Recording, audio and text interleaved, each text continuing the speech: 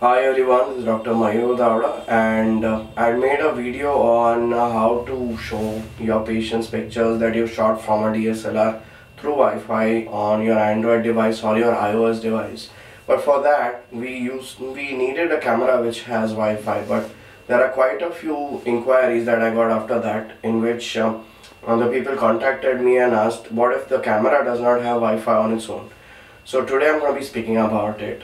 This is Canon 600D. It's a very old camera. At that time Wi-Fi was not so famous in the camera. So this camera basically does not have Wi-Fi. So what you can do is you can buy a card called as Toshiba's Flash Air. This is the card that you really want to buy. I bought it from Amazon for around 2,900 rupees and this is 16 GB. So although expensive, it has, the memory card itself has Wi-Fi in it.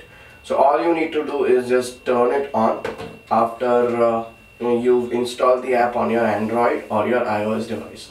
So this is the device that I have. It's a Samsung Tab. So if you have any Android device or any iOS device including your iPad or iPhone, you need to download an app called as Flash Air, which I'm going to show you right now.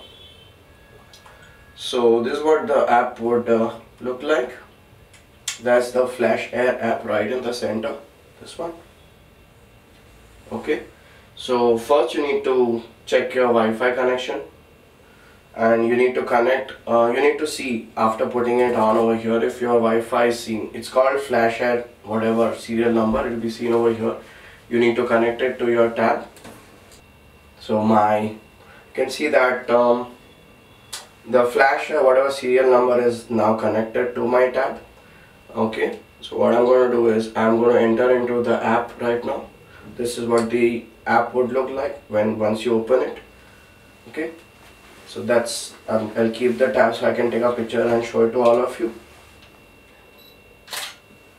So I've taken this shot, and when I rescan this device, maybe the picture will come over there as well. Yeah, you can see the image has come over here, and that's what the image looked like. Pretty cool.